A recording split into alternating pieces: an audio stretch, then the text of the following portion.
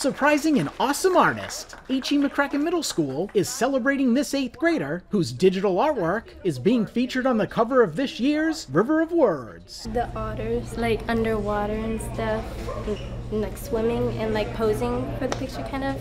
And digital art can be easier sometimes with the shading, so you don't have to wait for the paint to dry. Kaylee is an amazing young artist, and her art teacher is very proud of the work she created. Kaylee has a unique sense of color and design, and she loves to play around with the graphics, which is a bit different than the ordinary in the art room. So that's her skill, that's her highlight, and that's what I like to emphasize in her artwork. The River of Words is a collection of artwork created by students from across the district in kindergarten through 8th grade, highlighting the beauty of the Lowcountry. This year's book includes about 200 pieces of artwork and close to 200 poems. I made an octopus, and I made it because octopuses are my favorite ocean animal, and my grandma also likes them a lot. I just used paint and watercolors, and I think it came out so good because I spent like a week on it. I made like a jellyfish with watercolor. I tried to make it really colorful. This is the 14th edition of the River of Words. The book is sponsored by the Port Royal Sound Foundation Maritime Center, the Pat Conroy Literary Center, and the Arts Center of Coastal Carolina.